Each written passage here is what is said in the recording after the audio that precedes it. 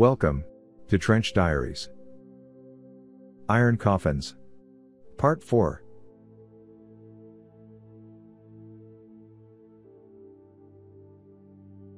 During the next 2 days and nights, I adjusted gradually to my new way of life. I became acquainted with most of the crew, made myself useful wherever possible, and took my place on the second watch every 8 hours.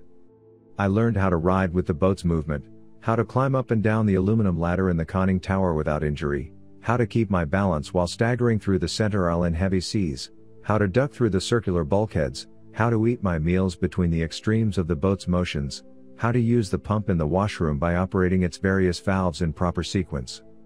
I also learned that the captain's harshness was only a shell around a very personable character. He was married and had a baby son. Also, to our mutual surprise, we had practically grown up together. We had attended the same high school and studied with the same professors, had drunk from the same water fountain in the courtyard, and learned to love the sea while sailing on Lake Constance. These discoveries, however, did not change Paulson's attitude toward me. On the contrary, I felt that this made my training even more rigorous. While my two classmates, Gerloff and Goebel, escaped his constant observation, he developed a strange habit of catching me in my narrow bunk after an exhausting day and sending me back to work in the engine compartment instead of allowing me to rest. Nonetheless, I managed to stay awake on duty. On the 5th day of our near-fatal trip, we approached Kiel at around 0700. We sailed past the Navy's War Memorial, which pointed like an admonishing finger into the morning sky.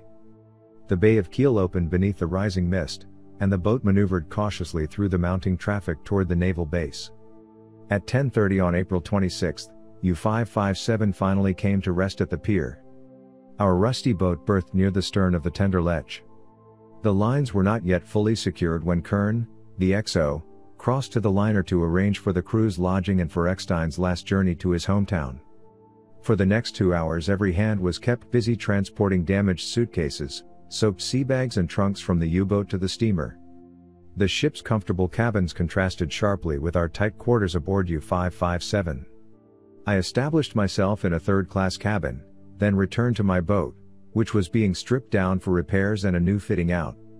7 months of rough training, climaxed by our recent damages, had left deep scars throughout the boat. But the men had already forgotten their brush with death. They were relaxed and cheerful as they worked, while a radio blared out the latest popular tunes. I was in the petty officer's wardroom when Gerloff came rushing down the aisle asking, "Have you heard the bad news?" "Haven't heard anything," I said. "What are you talking about?" He replied, "Kretschmer and Schupka are presumed sunk." "I can't believe it." But the news was confirmed by Lieutenant Seibold. U-99, with Kretschmer in command, and U-100 under Captain Schupka, had indeed been destroyed while attacking a convoy in the North Atlantic.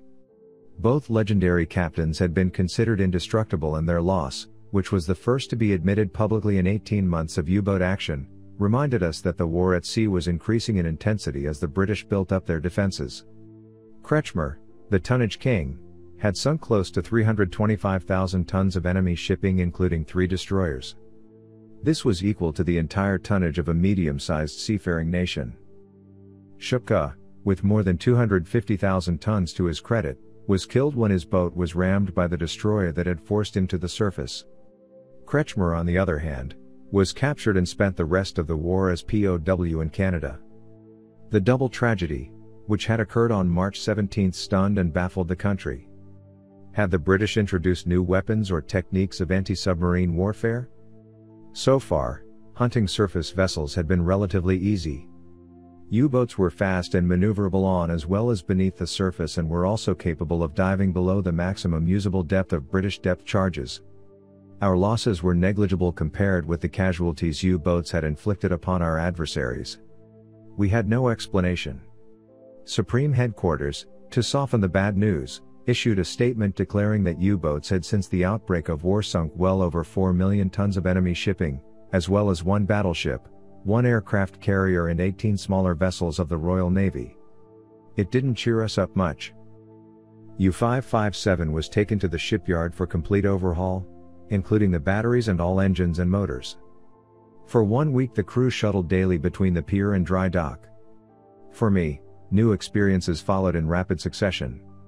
The first day I was sent to the Admiralty to complete our navigational files with charts of the Atlantic. The second day I helped the XO inventory and complete our library of artillery and torpedo manuals. On the third day, Seibold made use of my modest administrative skills and my ability to adequately use a typewriter. The chief engineer made me cross-check lists of all government-issued property that had to be accounted for. Tools, spare parts, seamen's gear, even jars of medicine. The officers displayed a tendency to unload their work on us ensigns, and the nights as well as the days were filled with tedious chores. Finally, the weekend brought relief. On Saturday, I drove into Kiel with Goebel and Gerloff and we browsed through the bookstores looking for reading material for the long weeks at sea. We had Viennese cake in a cafe and steak for dinner in the Rotskeller, our favorite restaurant. We drank copious quantities of Moselle wine, toasting each other in our first joint successful mission. It never occurred to us that our first battle might also be our last. On Monday, May 5th, U-557 sailed out of the shipyard fully overhauled. She had received a fresh coat of gray paint and looked and smelled newly commissioned. We spent the day in the bay making trim dives and other maneuvers, checking instruments and engines for proper function. I was amazed by the crew's high standards and the ship's great maneuverability. Although she displaced 770 tons and was 75 meters long, she responded to the chief's commands with speed and precision. On May the 8th, we sailed to the arsenal where we loaded the boat with 14 torpedoes. Most of them were of the newest design. They were electrically powered and equipped with magnetic detonators. After the last 2 torpedoes had been secured in their racks on the floor, wooden deck plates were fastened over the sleek metal fish, leaving just enough room for the men to crawl to their bunks and to the torpedo tubes. The next day we took on food and ammunition. Cans, barrels and cartons were carefully sorted and stowed. While shells for our 8.8 cm deck gun and our 2 cm anti-aircraft gun were lowered into special compartments, the provisions were distributed throughout the boat. I was astounded to see the food supply for 8 weeks disappear between pipes, valves, machines, closets and ducts. Huge smoked pieces of ham were hung in the control room. Treats, such as whipped cream, butter, coffee and tea were locked up for distribution by the captain. On May 12th, we received loads of fresh vegetables, eggs, bread and fresh water. We squeezed the loaves into the last unoccupied nooks and crannies and filled 3 hammocks with the rest, letting them swing free in the bow and aft compartments. As the days of preparation ended, our carefree mood turned serious. Retiring to the cabin on the old steamer, I packed my surplus gear into suitcases, registered their contents and labeled the luggage. In case I did not return, my belongings would be sent back home. Then I wrote a final letter to my parents and another to Mary Ann. I was ready to face the unknown. On the morning of May 13th, U-557 was finally ready to sail. As a last measure, we brought aboard our clothing and a few personal belongings like writing materials, books and pictures of the family and of 1 or more girls. Shaving implements were prohibited. Our beards would have to grow because the boat's limited supply of fresh water was to be used only for cooking and drinking. At 11:30 the boat's company assembled on the ocean liner for an extraordinary farewell dinner. The staff of the 5th U-boat flotilla turned up to wish us Godspeed. After the exceptional meal, the flotilla's commander toasted the captain and crew and expressed his best wishes for a successful mission. Then he added, "Since one among you has his birthday today, this makes the 13th of May a good day to sail. Let it be a sign of luck which shall prevail throughout your patrol. Happy birthday to Ensign Werner." I was surprised. I suspected that the leak came from Seibold, who knew my statistics. Our spirits were high as we emptied our last glass of champagne and as we poured out of the steamer onto the pier, a Navy band was playing and a large crowd had gathered. After some final preparations, U-557 silently slid away in reverse. 50 meters from the pier, the XO swung the boat around and ordered the diesels started. A strong vibration traveled through the hull and for a moment dark fumes escaped the exhausts. The twin screws beneath the stern thrashed the water into a foamy whirlpool. Both engines ahead standard, steer 9-5. U-557 turned sharply to starboard and thrust forward toward the center of the bay. The music faded and the crowd lining the waterfront dispersed. For the next 2 days, we traversed the Kiel Canal. When we reached its western end, we met 2 other U-boats that had been waiting for our arrival. At precisely 10:00 a pack of 3 wolves headed for the open sea. The shore soon faded into a very thin line, then it sunk below the horizon. The wolf pack sailed in line, with U-557 in the lead. I was on watch.